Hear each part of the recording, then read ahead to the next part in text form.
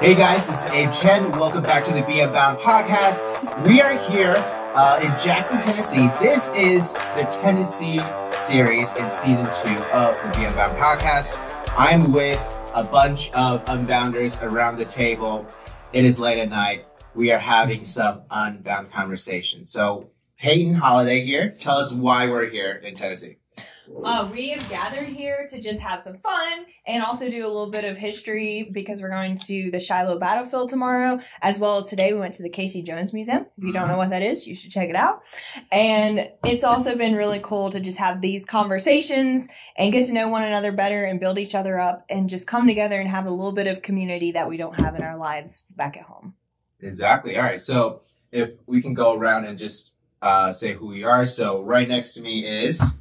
Oh, He's asleep. Yeah. Right next to you, snoozing in the next seat, is Johnny Emick. I graduated through Unbound in 2019 with my bachelor's in business administration, and I have been working with the cabinet and various other teams for the last few years. Awesome. Yep, man. Trent Emick, 2021 student cabinet and CDC, degrees work in progress. Okay. I'm Peyton Holiday. I graduated in 2018, and I just am one of those alumni who never leaves. I'm Titus Schurter, still working on my degree, and this is not alcohol, this is tea. I'm Rebecca Burris, still working on my degree as well, and looking for the next position, the next phase of life. Mm-hmm. Jordan Ulrich, college dropout, and currently vice president in an insurance company. I'm Tama Phillips, and I'm just finishing up my degree in communications, and I work for the Unbound channel. Well, YouTube channel and other stuff, I guess. I don't know. As you can see, yeah, a pretty diverse group within the community, different classes, different majors, different generations, all that. So, Generations. well, I'm not that old. okay, for the record, I got Grandpa Donnie over here. Donnie is next to me. If you're watching this, you see what's going on. Donnie has his pillow out. It is And his coffee. It is late. It is early. It is It's early. not just early. We're at that point of the day where you have been smiling so much so that your facial muscles are getting tired. Yeah, but I remember when I was at Apex, one of these Apex recent ones, I think it was 2019, and Jordan Ulrich, I sit down at a table, Jordan Ulrich introduces me as an oldie. He's like, oh, this is one of the real oldies. I'm like, yo, bro, like, wait till you meet some real oldie. AKA the guy sitting next to me. Yeah, no, I have serious senioritis. Well, yeah, seriously. Okay, so Donnie, you've been to every single Apex. Yeah, it's been Since 2014. Yeah, CPE3A. Yeah. CPE3, yeah, it was the first one. Mm-hmm. And it's really funny because you like all the people who were still involved there, like I still are connecting to in one way or another. So that is really cool. And so yes, definitely different generations. So one cool thing we did is we have a bunch of questions that we've written down that have been circling around, and I'm going to pick 3 to see what we're going to do. All right, so I guess I'll just go ahead. 1, 2, 3. I'll read these out. Okay. Well, I'm going by length here. All right. So the first question is, who is Steve? Great question. The second question is, how do you create creativity? Good question. How do you have confidence in your work yet still have a servant's attitude in the workplace? Wow, really good stuff. Ha! I scored 2 out of 3. Donnie was kind of rigging the vote because he's adding a lot. All right, so which one should we tackle, guys? Start with the shortest one. Okay, who is Steve? Well, So who Well, that's going generationally because really, like, that's a couple years before some of us. So for the record, that's a very, really very, oldie. very. The answer to that question is we don't know and you don't know either. Well, yes, But he's there. but he is always there. I have no context. Well, I mean, okay. So, if somebody needs to Whatsoever. explain the legend of Steve real quick. Yes, And yes. I wish Do. this is when we need our fearless leader, Jonathan Brush, because he tells the best, but we'll have somebody fill in. Well, how about we just do this? We just say, Steve is the ghost of Apex. If you want to know more about Steve, just ask Jonathan yourself. Or come to Apex. Or Yeah. come to Apex. Ask Jonathan at Apex. Yes. Exactly, yes. Very much so. All right, and speaking of Apex, yes, we have Apex coming up. Apex is August 14th to the 16th, right? 18th. I'm sorry, the 18th. Yes, that's right. Yeah, we want Apex to be a bit longer than what I just said. Yeah, so definitely come to Apex if you can. And yeah, Steve is very real. I'll say that.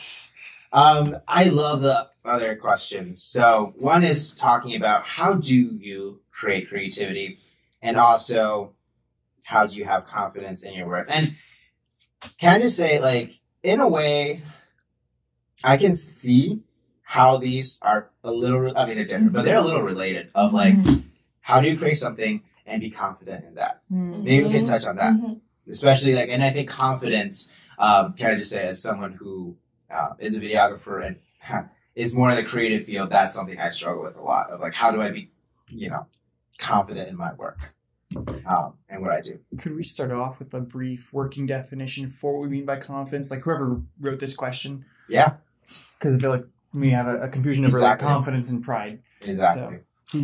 It was me. So the definition for confidence is, Abe and I got into a discussion recently about this, and it was in a sense of when you're bidding for jobs or you're applying to jobs and people ask, well, what, like your hourly wage, for example, Mhm. and your experience, you have multiple avenues you've experienced, you have multiple years, yet you still have that, oh, I should just take the lowest of what they ask or what they offer, because like that's the servant attitude. When a couple of weeks in, you're like, I am really not being paid what I'm worth, and this is really causing a lot of, but before going into that, having the confidence of like, no, I've gained experience, I do have credibility, I have references, and how do you, I guess, pitch yourself in a positive yet humble way in the workplace? I think it depends on the workplace. Yeah. Okay. Like, if you're in a very worldly environment, you're going to have to be more focused on yourself than if you're in, say, like a church environment or a ministry environment. So I think it really depends on the job you're applying for. I think asking advice from other people rather than just being like, I think I'm worth a lot. I mean, like, Yes. what True. do other people think of my work capabilities? And I think looking at the factors of like, how much is it going to cost to live in this area? Like, if you're going to have to move, how much will it cost to move? And then looking at the expenses of food and figuring out what can I live on. And then if I want to say put back $1,000 a month in savings, then adding up how much that would be for you, that's a really good way to figure out your levels of what you're willing to go far down to and willing to go up to. Because I'll say for myself, with the current job that I have, I went through the expenses of like, this is how much an apartment costs, this is how much food will cost, and I need such and such amount a month. And then I want to save money. So if I want to save money, I want this extra amount a month. And then I was able to get almost the exact price that I needed to make all my savings goals, which was really awesome. That's a good point. It does provide a more positive, because you're not just wanting to make money. You're like, well, I do have also like financial savings goals, which actually is pretty empowering, and I never thought about that. So thank you, Ping. Yeah. And I think that's a really good perspective to have when I'm trying to come to this with the attitude of humility and the attitude like there's a much more practical side perhaps to it than just like, oh, I'm worth this. It's not. Right. It's no, I have the confidence to get this. What do I need? And then that's where you can set it. Can I push back on that a little bit? Please do. Okay, because I understand why you're saying that, but then at the same time, I come from a mindset of like, I'm going to work really hard to earn the money that I'm earning. So like, when you are saying, well, I need this much to survive on, or, and I want, like, you could say, I want to save $1 million a month, and it's like, I'm not going to get a job. Like, Yeah. I mean, I feel like your pay should be based on your work and like your work ethic and what you can provide to the company that you're working Oh, for. yes. So like that's not pride. It's like I'm working really hard, so I should be getting paid to do that. Well, It is true. Good. it's market research. Like if you actually look at what you're doing, who's doing a comparable job, you know, Yeah, but that's different than what you can survive on. Yeah, I would say it's a combination of both because you have to do the you know, what do I actually need to make, like Peyton's point, and then you also need to do the market research. Is what I'm trying to do realistically going to cover what I need? Mm-hmm. And that's something, especially on the entrepreneurial side, that becomes a major thing because you got to be able to look at what you're doing from an unbiased perspective. Even though we all know that when you're working on something like that, you're completely biased. You got to try to not be.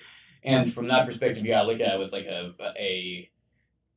and basically go, okay, is this actually going to do all this stuff? Because you might set your mind on something that is like, you know, I don't know, I want to do something that's not work for me, but nobody is willing to pay me for it because it's not work for them either, or you know, or something like that. And so you got to make sure you balance both of those. I think perhaps there is a synthesis here between the two ideas, and maybe the factor is job level, because for what I'm thinking of is my entry-level job, there's a minimum that I'm going to need. And I could not work below that. And so this is how I factor that. And usually when I'm coming into an entry-level position, I guess I'm thinking more of, I really don't have a lot to contribute to this specifically as far as my experience. If I was coming in and negotiating something where there's no world in which this job would pay me just like my subsistence rate wage, then it would be a very different conversation because you're like, I am working really hard and I am working more than just what I need to survive. Absolutely right. Well, go ahead, Peyton. Oh, I was going to say another thing in light of what everyone else is saying. Sometimes you have to be willing to do several jobs. Like it's not just this is my one job and I'm not going to work anywhere else. But maybe the job isn't going to pay what you need, and being willing to be like, okay, I'm going to do this side thing, or I'm going to help this person out, or I'm going to find someone who will let me do a job on my own time schedule. Because sometimes that is the reality. You're not going to find a job that's going to meet your needs. So you're going to have to work maybe 2 jobs or stop doing school and focus on work for a while and then go back to school. Like, everyone's story is very different, and you can't compare, and you can't say this is the one way to do something. Yeah, one of the big things is that as you're going through this process, like you were talking about, like if it's an entry-level job, you got to keep in mind it's an entry-level job. I mean, I think about like all the time I've spent working for like Unbound teams, just student leadership teams, and I know a lot of you guys have too. And that stuff is all like, it's a lot of work. It's stuff that's literally just coming from like, I want to gain experience and I want to help other people. And so when you're doing that stuff, it's not stuff that's filling up the bank account, but it is stuff that's incredibly fulfilling in other ways. And then sometimes has some other perks to it, like traveling and be with people and stuff like that. Yeah. And so we were talking the other day about like with the cabinet, you work for a year to get a $500 event, like to go to the and then work the entire time. But there's so much more you get out of it. And so it's about the whole process, not just the end goal. So yeah, ultimately when it's career time, you have to kind of make those more calculated decisions. But early on, you have to recognize, where you are in life. Some wages are not meant to be livable. It's an entry level job, and it's not something you're supposed to stay there forever. Exactly. And I want to also speak to the value of internships. Like, they're work that you do for free, a lot of them, but they are so valuable to help you gain in the work field that you're looking to go into. And for my own personal story, I interned in DC. I made $100 a week. I mean, that's not livable in DC, but because I had that internship, it opened the door to other jobs in other areas. And I would totally recommend, even if you do have to move somewhere for 3 or 4 months for an internship, it is very much worth it to help you move forward in the job world. And one little last touch on that I would add is that if you are fortunate enough to find yourself employed by a small business, just make yourself indispensable. That's key, because then you can very quickly rise up through the ranks of a small business faster than you can in a corporate company. And without really even having the proper credentials, you can find yourself in a much higher position that you wouldn't have ever had the opportunity to before. So. Yeah. I think I'm on the little bit opposite side of, or opposite perspective of a lot of people probably who are listening to this podcast, a lot of people here, whereas I'm coming from a perspective of the one hiring the people. And so it's always really hard when you have people that are coming in and they're like, I have to earn this exact amount, and if you don't offer me this amount, I'm gone. And so at that point, when we get those applications in, we don't even look at them because they're not willing to work with us and give us what we need in order for us to be able to have the opportunity to give them what they need then.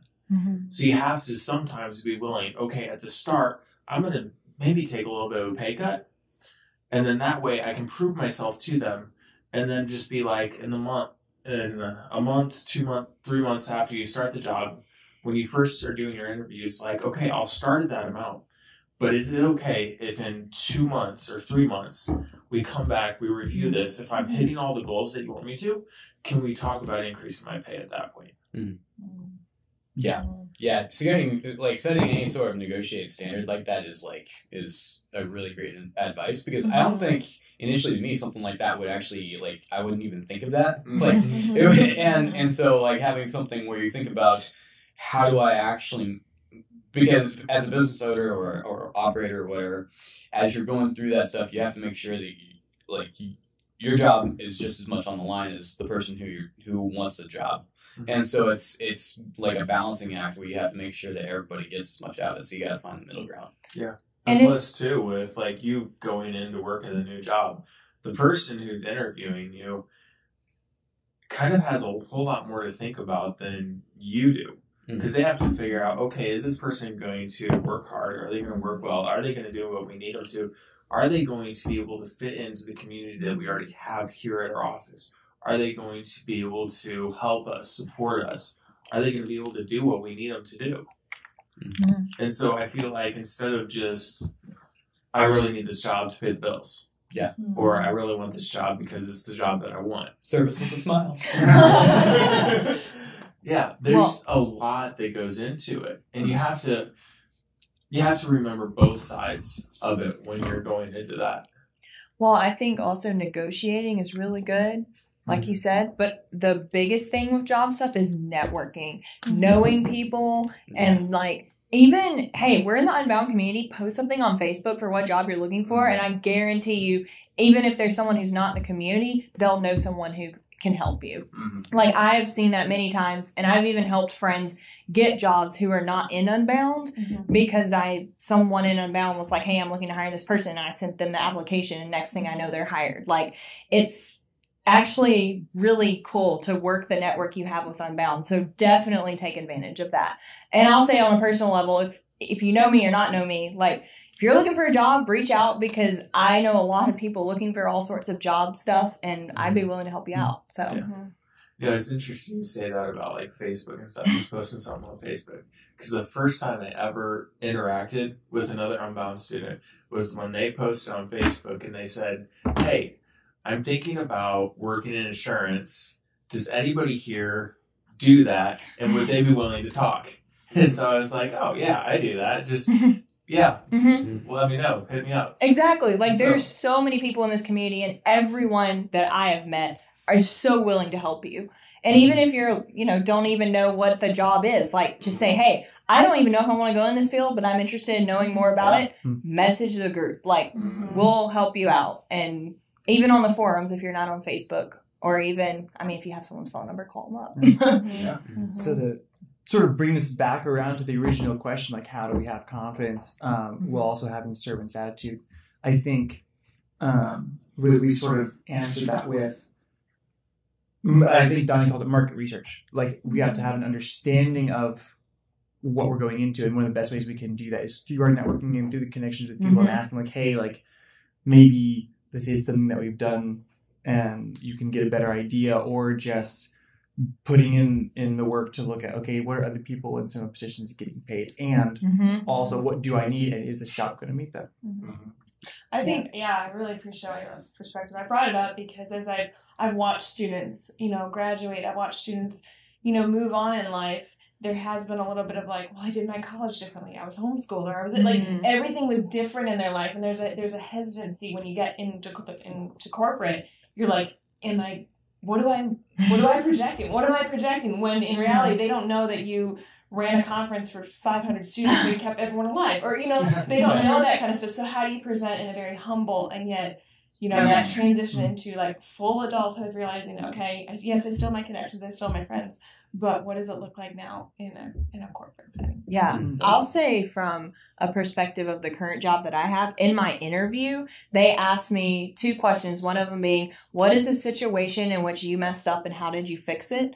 And then the other question, I can't remember at the moment, but it was helpful to have that question. And I had an answer about a situation, I think it was even with Unbound. And then I had another question, another interview about what's something that you have organized. And I told them about how I organized 90 transfer credits into Liberty University and was able to graduate with a 4-year degree in 2 years. And just being willing to pull those examples out when you're asked questions in interviews is a better way to be humble about it than just being like, hey, let me tell you about this cool thing I did. And it's like when they ask that question, you can answer it and it's not as in your face, I'm an awesome person. Yeah. And a corollary to that would be honest about your accomplishments. Like take an objective look at your life, or work with a coach or a mentor to be like, what are the things that I've accomplished? Present those very honestly, and be very careful not to exaggerate in any way, because I think there's a temptation when you are in an interview to exaggerate yourself a little bit or to downplay yourself a little bit. It's just like having that right on, not over exaggerating, not selling myself short, but like, this is an honest evaluation of who and what I am. Is this a good fit for your company? Or is your company a good fit for me? And just having that conversation. And it is an art. It takes practice to be honest with yourself, because again, it's difficult to talk about yourself. You're either, like you said, way too proud or way too fake humble, which is also being proud. I'll say one thing. So I interviewed with the Trump administration, and the guy was asking me all these questions, and he said, well, do you have any questions for me? And I said, well, how did you get your job and why do you love it? And he was like, no one's ever asked me that. So be willing to ask them questions like, why do you love your job? What would you recommend someone like me to do? And even if they don't give you the job, if they give you recommendations for what you could do to get the job in the future, that goes a long way because they'll remember you. Make sure in your interview that you are remembered. That goes a lot farther than you have the accomplishments for the job. Yeah. That's great. One of the things I was popping in my head a little bit as you were talking about kind of the Titus more introspective side of understanding and being honest with yourself in a job interview situation is being honest with yourself also has a myriad of benefits tied to if you are comfortable with who you are, then you're probably in not a great spot. Generally, if you're being honest with yourself, you will find something to improve or something to fix. So comfortable isn't the right word, but satisfied is. So be honest with yourself so you can improve yourself and make yourself more marketable, either in the present or in the future. Being willing to learn, I think. Yeah. And now we get into a little bit of a different conversation of the difference between being comfortable with who you are and being confident in who you are. Yeah. Because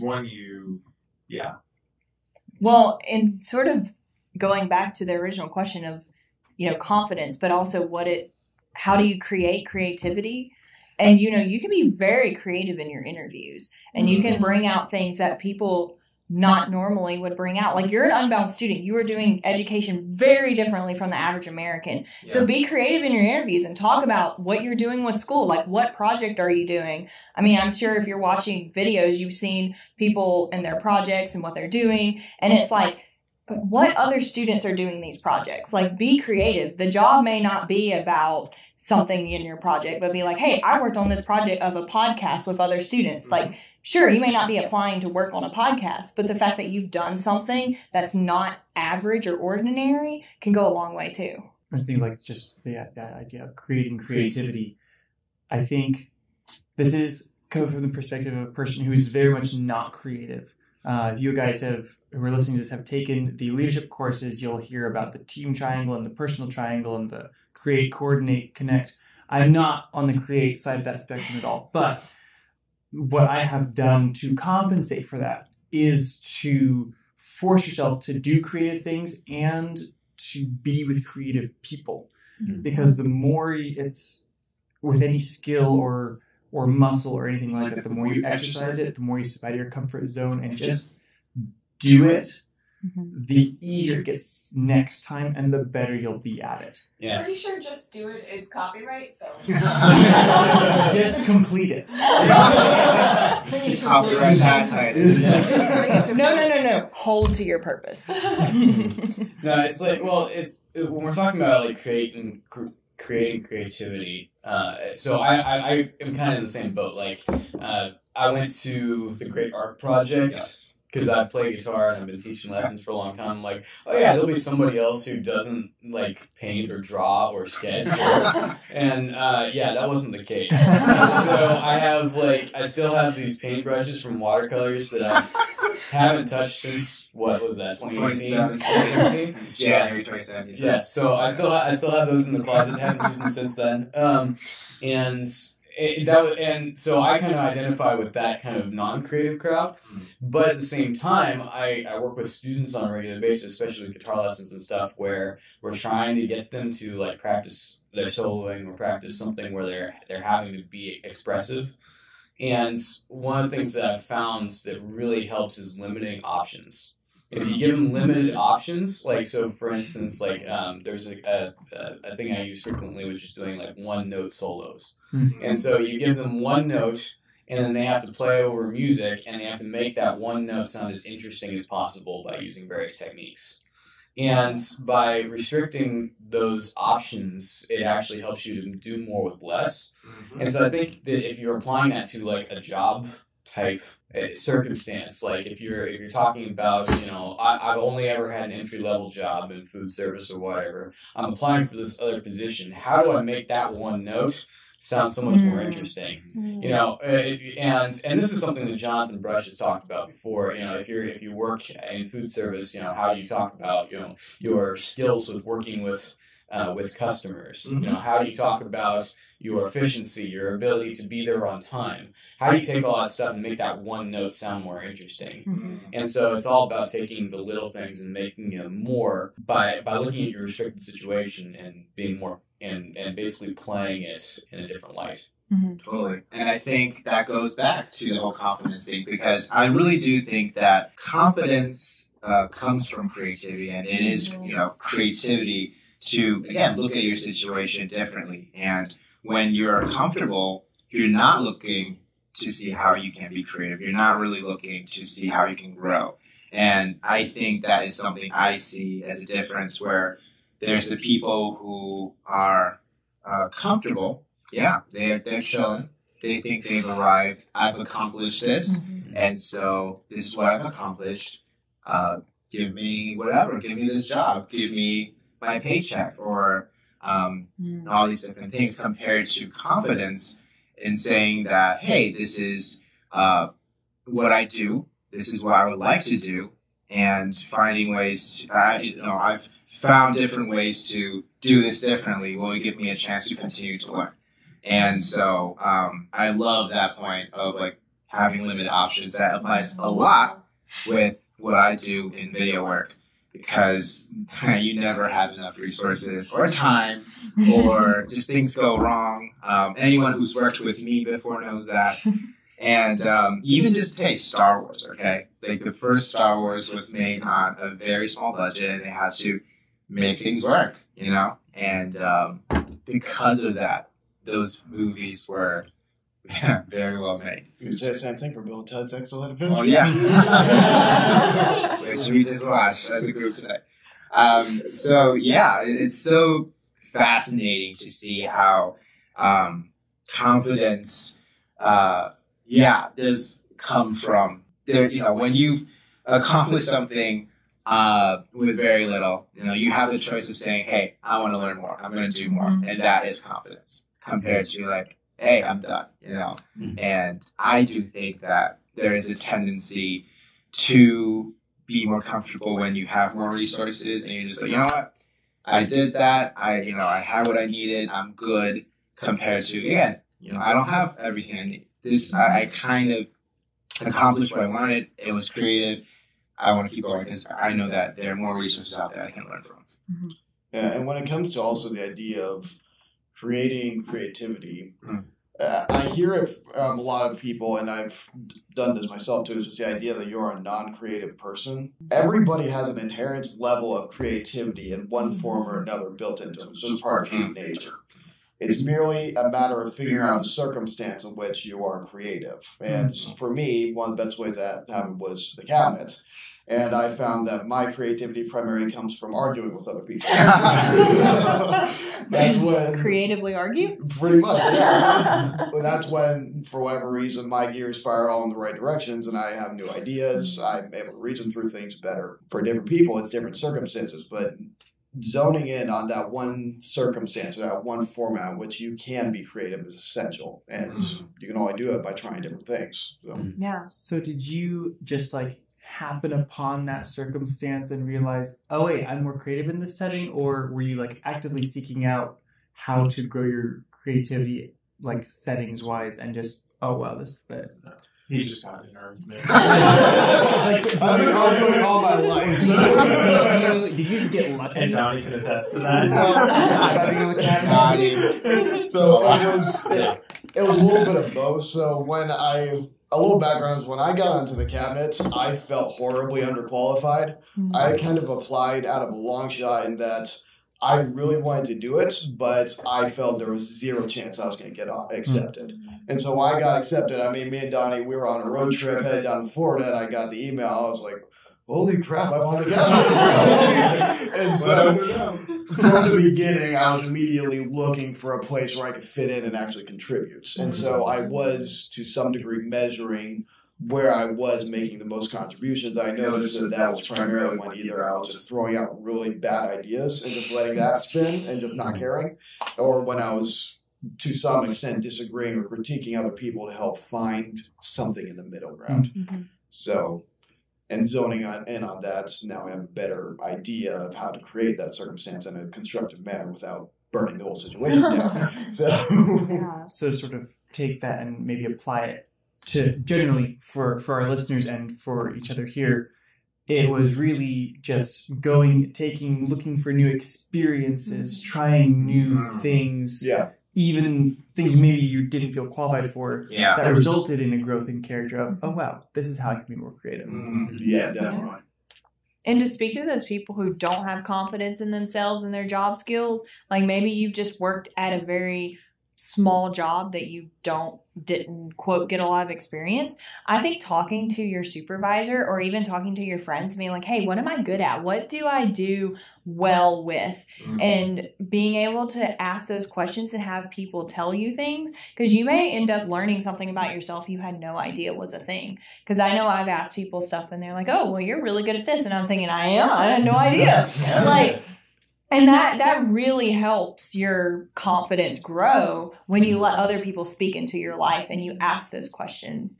Because when you're not confident and you don't allow other people to speak into your life, you're not growing. And it's a tricky question, but it really kind of boils down to you. How much do you want to learn? And I think that, there are, a lot of issues with burnout and a lot of issues in all seriousness with mental health and rest and depression and these things, but I do think that God has given all of us a desire to do something, Yes. Hopefully it's for good, right? But there's a desire to do something. And so I think going very deep into our spiritual self, it really is tapping into that God-given desire of like, how can we advance? How can we do things? And ultimately, how do we glorify God? Yeah. And when you take ownership of wanting to learn, that is when you try to be creative and you are vulnerable and you talk to people and you gain confidence, like what you were saying, Peyton, from people either critiquing you or pointing out things and all these things. And another thing I thought I would mention is we're talking about like jobs and, you want to get a good job that can help you pay for things. But maybe God has called you to something that is hard and you don't get paid very much, like a missionary. Or God has called you to something that's, literally cleaning the bathrooms. And I guess to speak to those people, if God has called you to that and you can glorify him in that position, and maybe it's not what you think in the big picture will help you and your career, it's going to bring God glory if you're there to serve the Lord and you're there to show people like, hey, I may have the worst job on the planet according to the world, but I can stand in this position and I can be the salt and the light and I can make a difference, even though to the world's eyes it doesn't look like a great job. So while yes, you want to have a job that is not an abusive situation, like you want to be in a good work environment, obviously you also want to be where God has called you. And if he has called you to something that's not worldly great, don't ever underestimate the difference you can make. Any last thoughts before we close up? Go out there and be awesome. Be unbound. Yes. Yeah, this is really good, guys. Thank you so much for sharing. And if you're listening to this on YouTube or even on Spotify, in the description or notes below, there'll be links to the website to learn more about Unbound. There will also be links to community. We would love to hear more of your story, how you've found confidence or found your creativity, workplace stories, all that. Join the forums. There's a thread for that. Yeah, join the forums. There is so much there as well. So, guys, thank you for listening. Thank you, everyone, for sharing. And I'm, looking forward to hearing more stories of all this, everything that goes on in the workplace. Guys, be unbound. I'll see you guys later.